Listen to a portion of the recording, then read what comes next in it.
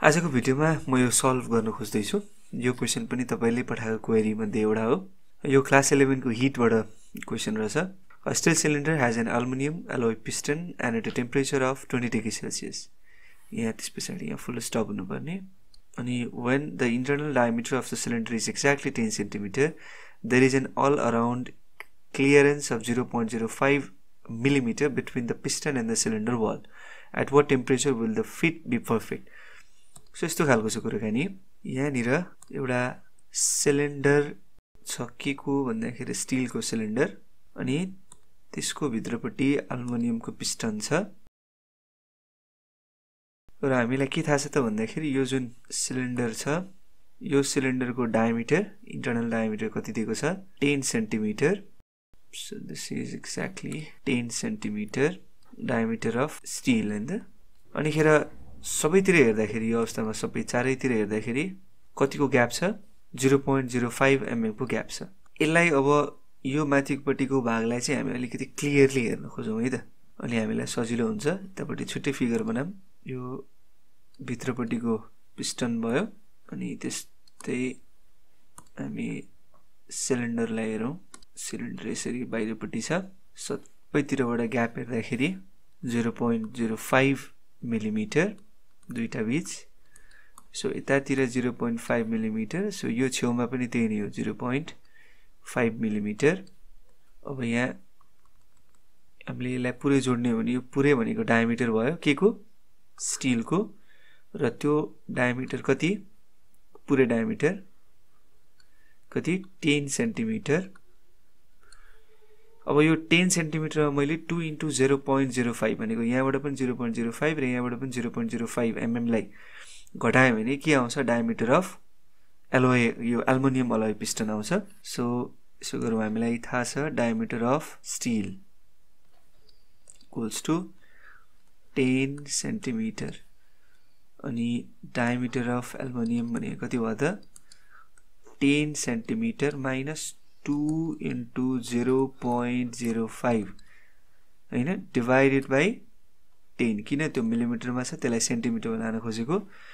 यसो गर्दाखेरि हाम्रो एल्युमिनियमको डायमिटर आउँछ 9.99 सेन्टिमिटर। सो डिफरेन्स छ यहाँनिर स्टिल र एल्युमिनियमको डायमिटर बीच। कति टेम्परेचरमा पुगिसकेपछि फिट पर्फेक्ट हुन्छ भन्नुको मतलब योसँग ठ्याक्कै टाइटली के हुन्छ टाँसिन्छ कन्ट्याक्टमा आउँछ। सो त्यो अवस्थामा के हुनु पर्यो त भन्दाखेरि यो एल्युमिनियमको जुन डायमिटर छ स्टिलको डायमिटरसँग बराबर हुनु पर्यो त्यो टेम्परेचरमा। स्टिलको diameter at that temperature is equal to the एल्युमिनियमको diameter at that temperature भन्ने कुरा भयो। सो त्यो टेम्परेचरलाई सपोज भनौं हामी -2 डिग्री सेल्सियस। ओके त्यतिखेरको एल्युमिनियमको डायमिटर के रे स्टिलको diameter should be equal to त्यतिखेरको एल्युमिनियमको डायमिटर। र हामीलाई के थाहा छ त ds प्राइम भनेको d2 भयो। d2 भनेको d1 1 plus alpha delta theta हैन त। डायमिटर भने पछाडी लिनियर भयो। सो लिनियर एक्सपेन्सनको लागि हामीलाई फर्मुला थाहा छ L2 = L1 1 plus alpha del theta. So ds prime = ds 1 plus alpha s del theta. त्यस्तै यहाँनिर dal 1 plus alpha al delta theta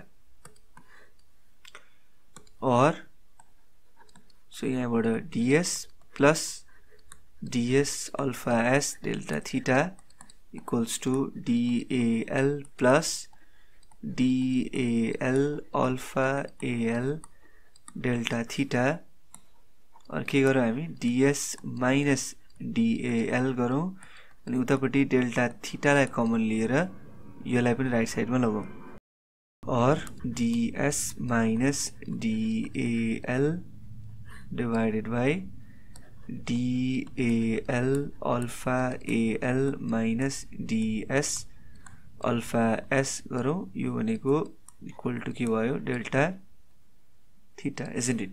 अनि खेर डेल्टा थीटा भनेको final temperature minus initial temperature ds alpha s equals to यो भनेको θ2 minus 20 degree Celsius. So सबै भ्यालुहरु हामी राख्दै जान्छौं।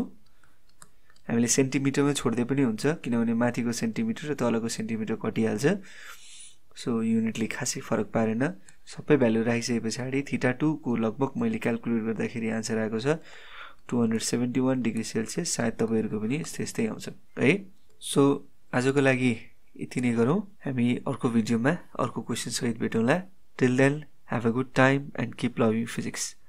Thank you.